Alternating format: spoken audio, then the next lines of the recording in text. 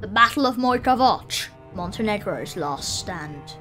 In 1915, Serbia was finally defeated from a joint Bulgarian, Austro-Hungarian and German offensive. Montenegro, Serbia's ally in the war against the Central Powers, would have to cover the Serbian retreat with all they had. While Serbia's troops retreated behind them towards Albania, Montenegrin troops, 6,500 in number, entrenched themselves around the village of Mojkovac. They were outnumbered 5-1, but were prepared and determined.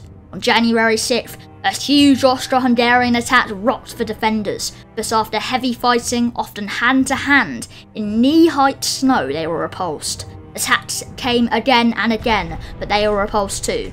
It became known as Bloody Christmas, as the Montenegrins won a decisive but costly victory, and the Serbian army would fight another day.